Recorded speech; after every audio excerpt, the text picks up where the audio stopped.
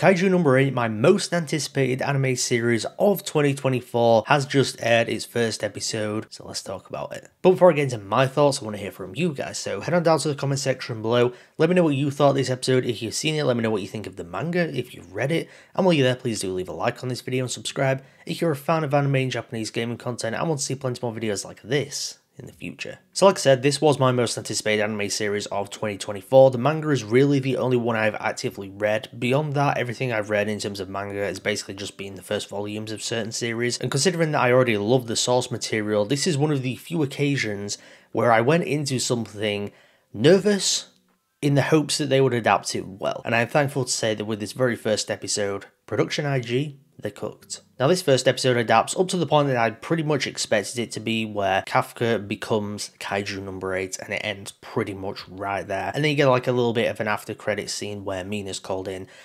because of what goes down at this hospital. So it pretty much, covered the basis of what I expected it to, and I think it adapted things really well. Now, it's been probably about a year since I actually did read the first chapter. I can't remember whether it left things out, like very minor things maybe, but generally from what I could remember, there's no major stuff left out here. They didn't cut any content. It is just a very well adapted version of the first couple of chapters. As a premiere episode though, it does everything it needs to do. It sets up the character of Kafka Hibino very nicely, sets up his budding relationship slash mentor relationship with Renu Ichikawa. It gives us a couple of good action sequences which are very well animated, and we'll talk more about that soon. And also it does really good world building, especially within the first few minutes or so when you get this kaiju attack that goes down. It tells you pretty much everything you need to know about the general setup of the world, where kaiju attacks are frequent. There's just one single shot in particular that tells you this straight up without actually directly telling you, where you have the traffic lights change to a specific light which has a kaiju face on it. It's minor details like that that just really add to the world building. Speaking of action sequences, that was one of the things that I was most concerned and most wanting them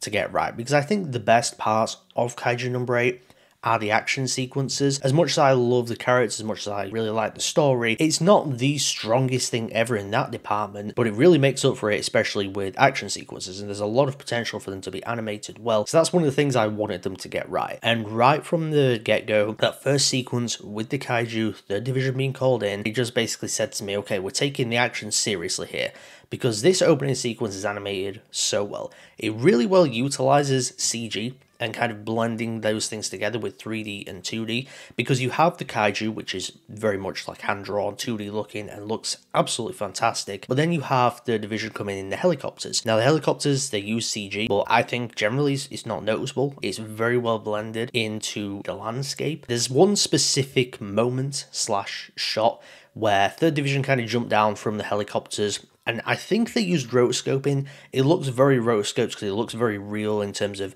how the camera movement is and such, but 3rd Division dropped down, or a few members of them dropped down, and the camera's kind of following them behind as they drop down through the sky, do a barrel roll as you would when you land on the ground. It follows them through as they go on to take on this kaiju, and that was such a phenomenal shot, which, like I said, probably does use rotoscoping because it looks pretty real. The money shot of everything that's adapted here is probably Mina being first introduced, where she jumps out the helicopter, does kind of a flip and lands, and then fires a giant cannon thing at the kaiju, and I think it did such a fantastic job at that, especially with the music, kicks in with this guitar, and it just sounds badass. It's a great introduction to the character that is, of course, a very badass character in this series. Then you bring in a tiger and such, and there's just awesome moments in this episode, and I think that moment in particular is very much a money shot, money moment within the episode, which I thought did a great job with. On the topic of music though, it's great. A lot of the stuff you've heard, especially in the early trailers with the guitar music and such, sounds as good as it did in those initial trailers, but also I noticed some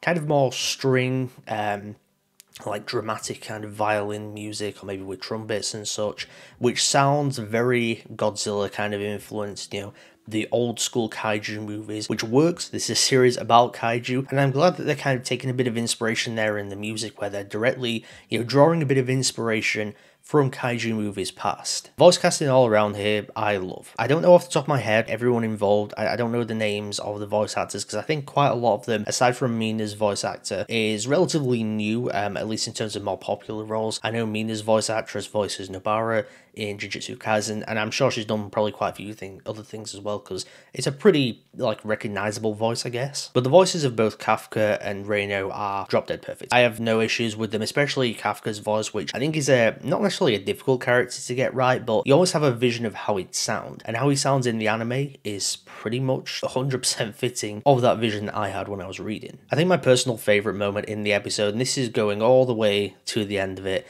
is the first transformation of Kaiju number 8. And it's not necessarily the specific, like, him, you know, like all changing, his body changing and stuff, because they don't really showcase that, but it's when the smaller flying kaiju jumps into his mouth and you get this sequence of animation that just looks really intense, with like the eyes kind of exploding up a little bit, and there's almost this like body horror psychological kind of effect utilizing the ghosting of the animation, and it looks great. Now that kind of stuff, from what I can remember, wasn't showcased in any of the panels of the manga, so I think that's like pretty much like an original interpretation, and it was perfect. From what I am seeing so far from this series, it is delivering on my hopes, my expectations. I really hope that they keep up this level of quality for the entire series, because we've seen many times before where the premiere is fantastic, it's got great animation, got great production value to it, and then as we go further on into the series, you can see the quality drop. But those are my thoughts on the premiere episode of Kaiju number 8. Before I get out of here, please do leave a like on this video